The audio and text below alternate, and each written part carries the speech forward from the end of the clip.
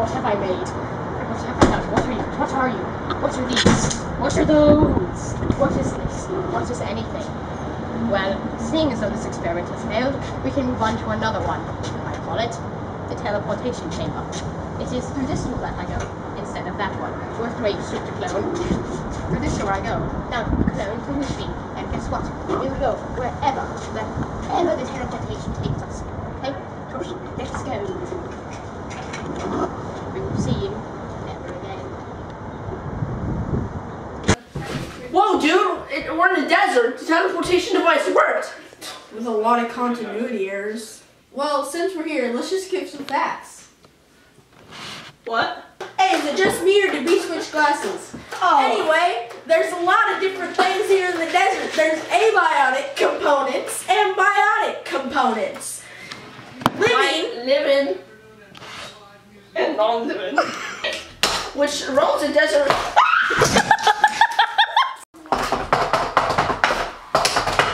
Example biotic factors are the snake, which is not living.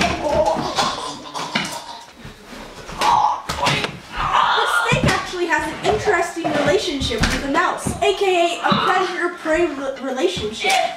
This relationship is the snake eats the mouse, also causing the populations to fluctuate. The snake is very dangerous to humans though, highly poisonous. So if you ever get bit by one, go to the hospital immediately. You may start gagging. Your arteries may explode. And so if you ever see a snake, just basically just run. Snake! Oh God! Oh no, dude, they're gonna die! Steven, you'll be okay. You'll be okay. You'll be okay. It'll all be okay. See, get up, Steven. There you go, Steven. Good job, Steven. Get up, Josh. Come on, Josh, you can do it. Yeah, there you go. There you go. Okay, you're all good. An example of an abiotic factor is rocks and dirt, because they're not living. In the desert, the abiotic factors are a little bit different. While there may be rocks, there's also sand. And there's a Steven. Oh man, I hope there's something to eat in my beautiful little refrigerator here.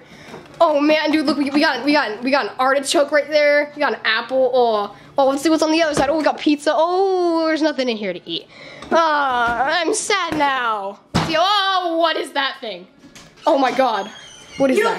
Abiotic components are, they're boring. But what isn't boring? Biotic relationships. Some of these relationships are the predator-prey relationship. We've already learned about the snake and the mouse. There's also the tarantula hawk and the tarantula, and the coyote and the pocket mouse. Another relationship is the mutualistic relationship. This is where both benefit. This can be shown in the rabbit and berry bush. The third relationship is the commensalism relationship. This can be shown when moss grows on trees. The moss grows on the tree and helps grow, but the tree doesn't really care. To recap, the predator-prey relationship is where the predator eats the prey. The mutualistic relationship is where both sides benefit, and the commensalism relationship is where one side benefits and the other side doesn't really care. Thank you for watching Nilby the Science Guy. Desert is a fun place to look at with your face. With many located around the world, the amount of them is absurd. There is many animals that'll make you run. It's a lot of fun under the sun. With many life forms under the sand, the desert is a thriving land.